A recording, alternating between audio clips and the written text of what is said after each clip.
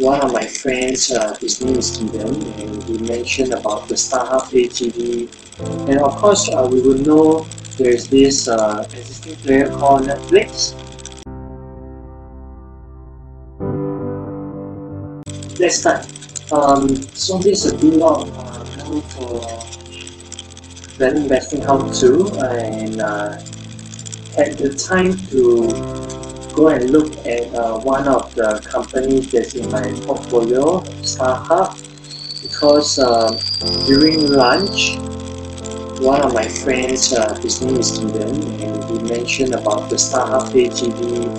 And of course, we will know there's this existing player called Netflix, which perhaps right now, due to the internet platforms, almost anyone can watch any movies, right? Has decided to invest some time earlier this afternoon to look at some numbers. So I think let's start off with this example. So the whole hypothesis was, is pay TV weakening through the industry or only Starhub? Then the question is that how they get these figures was primarily through their report. So this is Starhub's report, and had vested interest in Starhub now because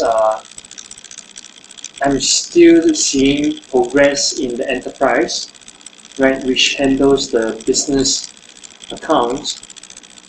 Whether am I putting in more capital? As of now, no. Okay, and the whole portfolio for Starhub right now is in paper loss. Thus, I'm just paying some attention to this pay TV and also the mobile, right? Because there's a decrease, right, down here. There's also a decrease here.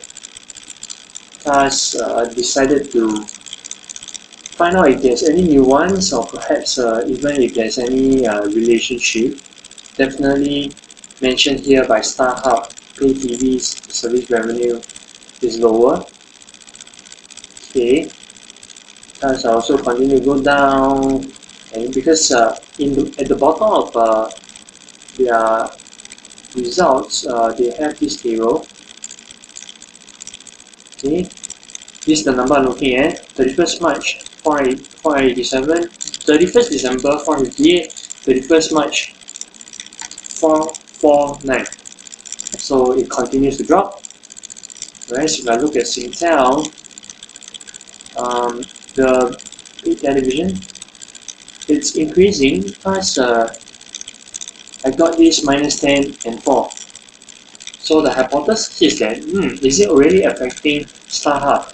Plus I went to see whether I want to do a Google search where do I subscribe Netflix in Singapore, and I came out with this, right? So this is Singtel's website. So far they have their various channels, but I'm looking for apple-to-apple comparison with Netflix. So yes, there is the movies, and it seems like there's a tie-up between Netflix and Singtel. Whereas for Starhub,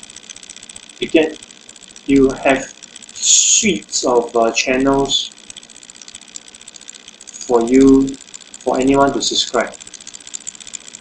Okay.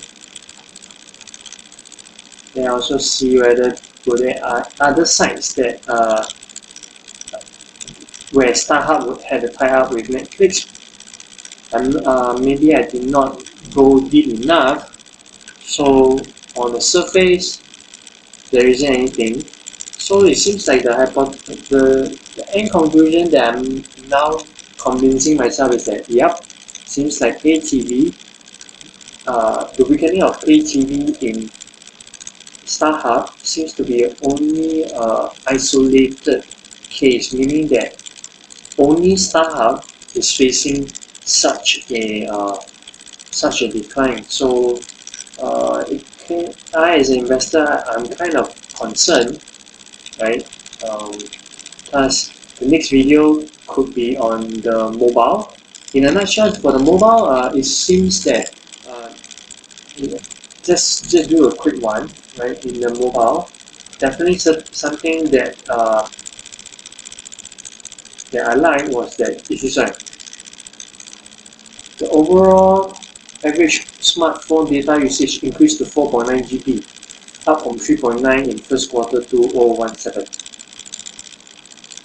That was one of the happy news that I saw, even though their ARPU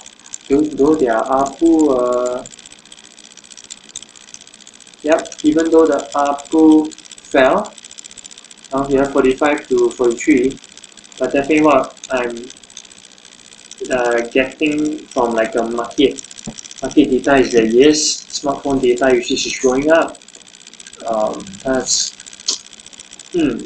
And right now there's also those kind of mobile virtual operator that's riding on the incumbents network. So Singapore is quite. I feel that Singapore's market is quite small. So what's the conclusion that I have for Starhub? Yes, Pay TV. I can't base my valuations,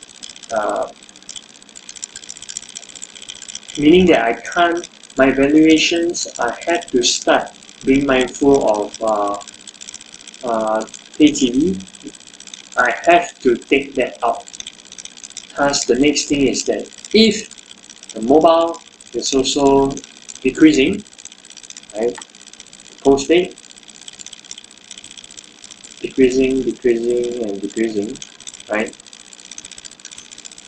There could be a time that once I see that the enterprise has, and the growth for the enterprise segment in Starhub has reached a plateau, that could be the time that I would have to liquidate my portfolio in Starhub, regardless whether if the dividend yields are high. Because currently right now, if I'm making an assumption that the part for the last financial year, Starhub was able to like give a dividends of 16 cents, and the current price is of now 4th August is around 170. That's almost like 10%.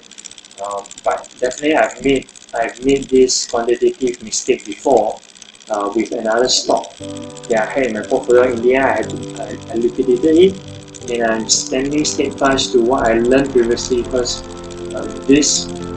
I won't want this to happen the second time.